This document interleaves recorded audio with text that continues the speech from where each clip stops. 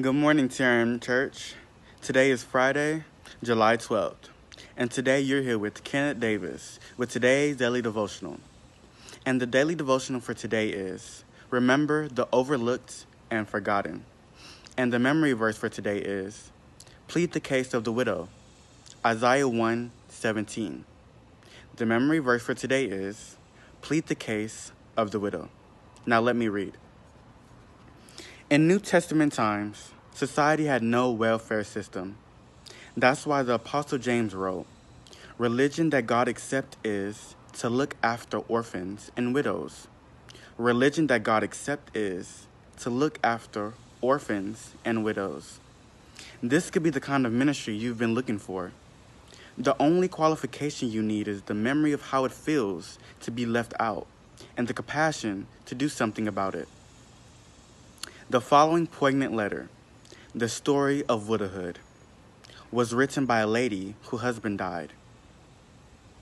First numbness, then busyness.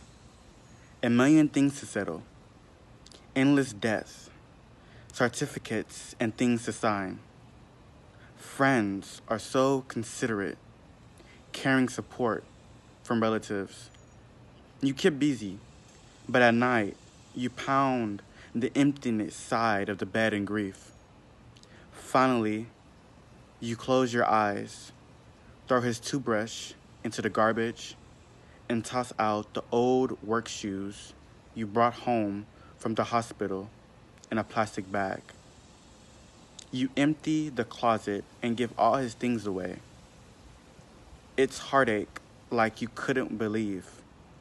Every suit in his closet reminds you of a special place or time you shared together. A year has passed. You're still in one piece. Then the blow. Your friends celebrate a birthday, all couples.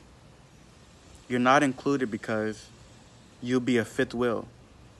Some wives may even consider you a threat. Please remember us. Don't treat us like excess baggage.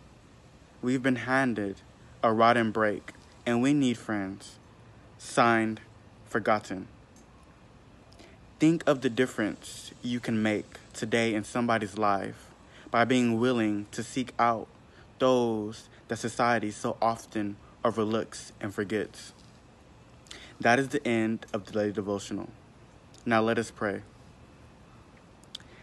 Heavenly Father, thank you for waking us up this morning to be able to be here with me today, to be able to read the daily devotional of remembering the overlooked and forgotten.